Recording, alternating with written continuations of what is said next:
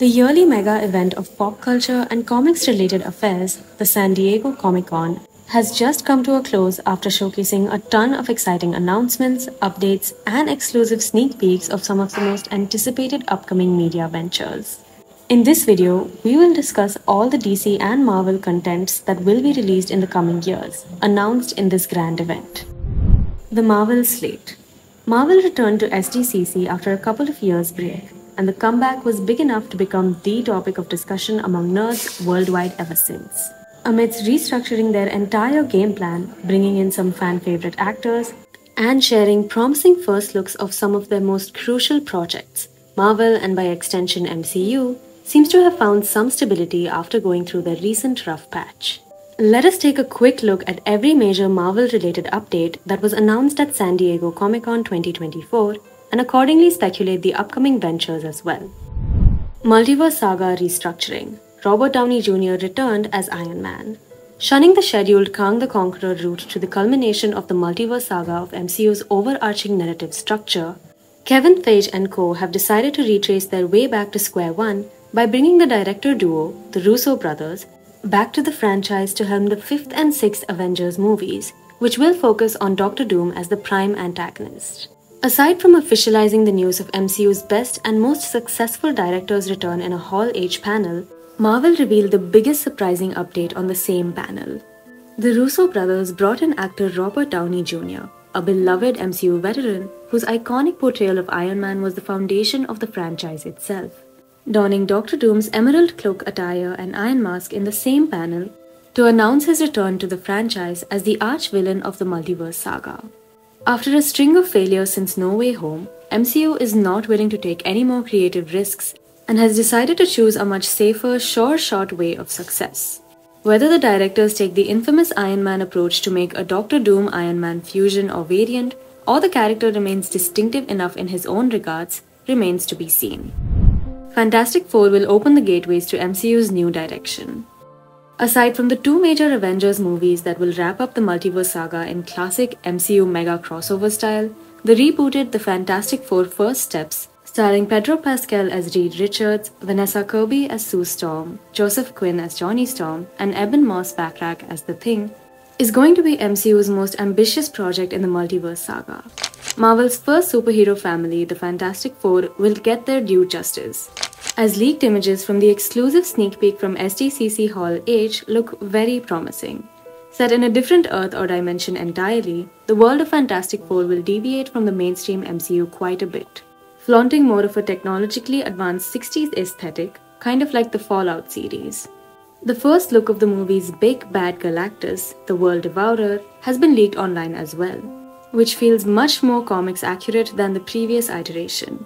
With a power-packed star-cast, distinctive visual style, and being free from MCU's continuity entanglement, the Fantastic Four First Steps can become MCU's first major chance at course correction. Additionally, with the infamous Fantastic Four nemesis Doctor Doom slated to be the main villain of the Multiverse Saga, fans can expect Robert Downey Jr.'s return in a cameo appearance, albeit this time in a much different powerful set of enchanted armor. Captain America: New World Order brings the Serpent Society into the mix. Meanwhile, the political landscape of the MCU gets turbulent with the Superhero Registration Act proponent, Thunderbolt Ross, becoming the new president of the United States in the aftermath of Secret Invasion and finding himself in a course of conflict with Sam Wilson's Captain America. To add to the intrigue, President Ross will also be seen as his new alter ego, the infamous Red Hulk. And from the clips showcased at the SDCC, a clash between the new Captain and the new Hulk is going to be a showstopper. The longtime Captain America adversary terrorist group, the Serpent Society, will appear in the movie as shown in the exclusive footage in Hall H, and actor Giancarlo Esposito will play Sidewinder, the leader of the Serpent Society. As shown in the footage, with the mutants' introduction to the MCU, adamantium has become the much coveted metal replacing the vibranium obsession, and it will lead to a complete turmoil in geopolitics as the conflicting ideologies of Captain America and President Ross will result in the primary crisis. Fans can expect a Winter Soldier treatment to the narrative, which will bring a somewhat grounded aspect to the movie as well. Thunderbolt's Sentry has presumably been teased. MCU's street-level villains and anti-heroes will be on their road to redemption with the upcoming Thunderbolts movie, which will see covert government agent Valentina Electra de Fontaine from a Suicide Squad-esque band to take care of the state's dirty deeds. From the footage shown in SDCC, it is revealed that a certain amnesiac patient named Bob, who displays superhuman abilities, will be of significant importance to the movie. Major speculations about the real identity of this Bob guy are creating a buzz all around, and there is a strong possibility of the person in question being none other than Marvel's Superman pastiche Sentry, who will seemingly take on the role of the main villain. Major Marvel Comics release. Last but definitely not least, in the course of 4 days of SDCC, a number of Marvel Comics titles were announced, namely 8 Deaths of Spider-Man, the return of West Coast Avengers, the relaunch of X-Men with X-Men from the Ashes, and Laura Kinney Wolverine. With the MCU integrating more mutants and Fantastic Four elements into the narrative, the source material will play a vital role, which makes the announcements of the new comic book series to be the most important updates. Additionally, Marvel rivals an action hero shooter video game and the return of the 90s stop-motion parody series Marvel Superheroes What The have been announced as well, which hardcore Marvel nerds out there will surely check out. The DC slate. There was a time when DC used to dominate Hall H of San Diego Comic-Con, especially back in 2013, when as a sequel to Zack Snyder's Man of Steel, Batman vs Superman Dawn of Justice was announced as the foundation of the upcoming DCEU, and the crowd reaction was something to behold.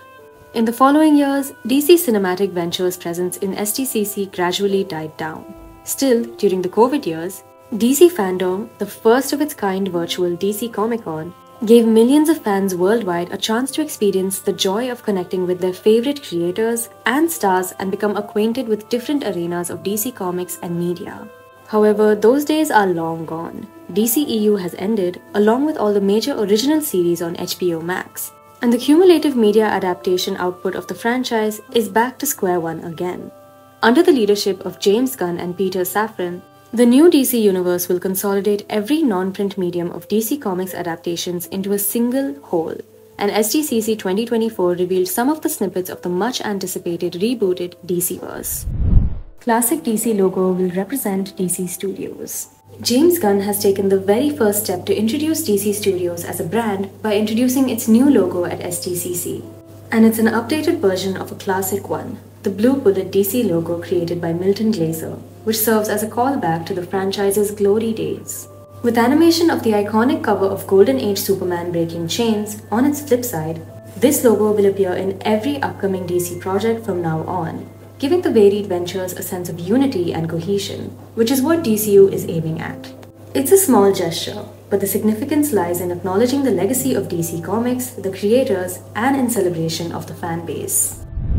Superman and Lois Season 4 Terrifying Final Battle clip released. The fourth and final season of CW's much-acclaimed masterpiece of a series, Superman and Lois, will premiere in October. And before the Comic-Con began, the first full trailer showcased the emotional journey the characters will have to undertake in a world without Superman.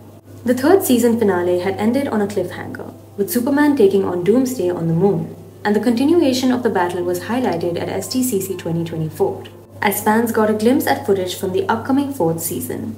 In the dark depths of space, the Man of Steel appears broken, battered, and severely wounded, while Doomsday grows stronger with each blow he takes. Even with CW's moderate budget, the fight scene visuals look brilliant, and Doomsday's appearance seems much more polished compared to the previous season as well. Holding on to his dear life, Superman prepares to unleash a powerful charge of heat vision as Doomsday lunges towards him, and the footage ends right there. The fourth season will adapt the seminal Death of Superman storyline, and from the glimpse of the released footage, it is quite clear that fans will be hit with emotional gut punches through and through. Superboy will appear in My Adventures with Superman. There is no shortage of amazing Superman content, and the recently concluded animated series My Adventures with Superman will continue its brilliant run next year with a third season. The second season had introduced Kara Zor-El, and by the end of the season, it had made her a mainstay member of Superman's extended family. As shown in the stills prepared for the third season, Superboy will join the squad, and from the jacket-wearing appearance, it seems the Superboy will be Cornell version of the character. Creature Commando gets its first trailer. The first project of James Gunn's DCU, Creature Commando, the animated series created by James Gunn, released its first trailer at SDCC 2024. The eponymous non-human task force consisting of obscure DC characters like Frankenstein, the Bride, G.I. Robot, Weasel, Dr. Phosphorus and Nina Mazursky will be led by Rick Flag Sr. And once again, Amanda Waller is at the center of the formation of this covert organization. There will be certain similarities that the series will share with the Suicide Squad, and it will be interesting to see how the animated series differentiates itself from Gunn's previous DC ventures. Updates on the Batman 2 and Penguin series. A brand new trailer for the Penguin series has been released at SDCC, which showcases the crime lord Penguin's rise to power from the dark underbelly of Gotham. The series will have a mafioso crime thriller tone and treatment, focusing on the power grab struggle in the aftermath of Carmine Falcon's demise. Robert Pattinson will likely appear as Batman in the series as well, and Matt Reeves himself confirmed in Hall H that the much-anticipated sequel to The Batman will begin production in the first phase of 2025. A number of game-changing comic series announced. To top it all off, some seminal DC comic book series were announced in SDCC, which will usher the franchise into a new era. Line-wide Absolute DC, which is a retelling of the origins of the classic DC heroes in the veins of the Year One or Earth One series, a New God series by Ram V, and Justice League Unlimited by Mark Waid and Dan Mora are the most significant titles that were announced in the SDCC. A common factor in all three series is the malevolent Dark Lord of Apocalypse, Darkseid, and fans will be eager to learn how the stories will find an interconnected space.